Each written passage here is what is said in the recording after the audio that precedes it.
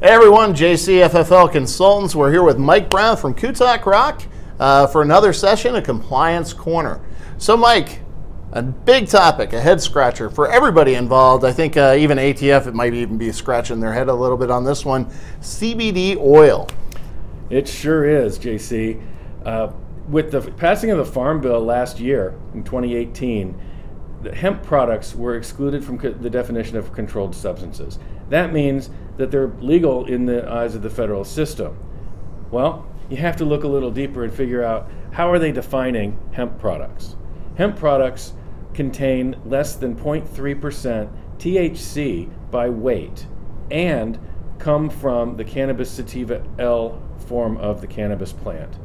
I think, in my interpretation, you need to be able to identify and prove both parts of that definition in order to have absolute certainty that the product that you're taking falls outside the Controlled Substances Act.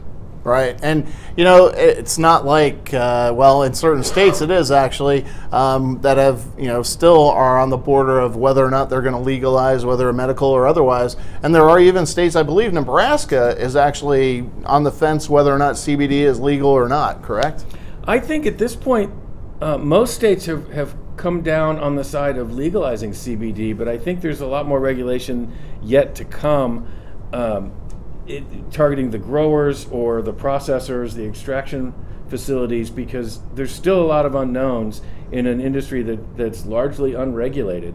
So there are some companies out there that are trying to self-regulate and doing a better job, in my opinion, than others. You want to make sure, if you're going to take one of these products, that you're getting a certificate of analysis and you know what is in that bottle that you're going to ultimately put in your body.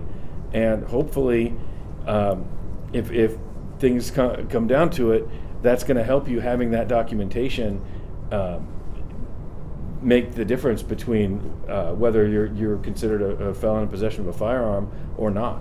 Okay, so let's ask this. Okay, a lot of questions come into FFLs from purchasers or people interested in firearms, and they're concerned about their use of CBD. What advice do we need to give the FFL regarding this?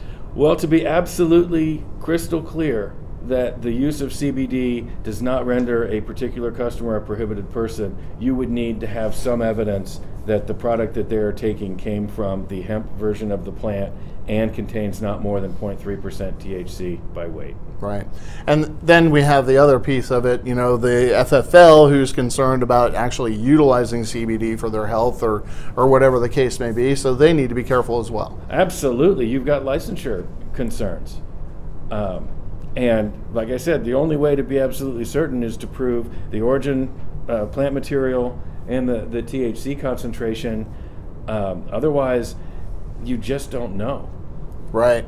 So in other words, protect yourself, be wary, understand what's going on, and when in doubt, you know, pick up the phone, reach out to Kutak Rock, visit them on their website, kutakrock.com, or you can certainly reach out to FFL Consultants, myself or JB, and we can help you through this process. But I think in the end, I think you just need to take a very cautionary approach to this until we actually get some final kind of rulings around this. And I know the FDA is supposed to actually be producing some regulations around it, so everybody's just kind of in this kind of gray area around this. So you need to be really careful out there on the CBD issue. And I think we're definitely going to continue to receive questions on this, and certainly try to figure this out over the course of time, probably the next year or so at least. Yeah, I think something's going to come, and it's going to come soon. Yeah, well, that's good news, because I know there's a lot of confusion out there.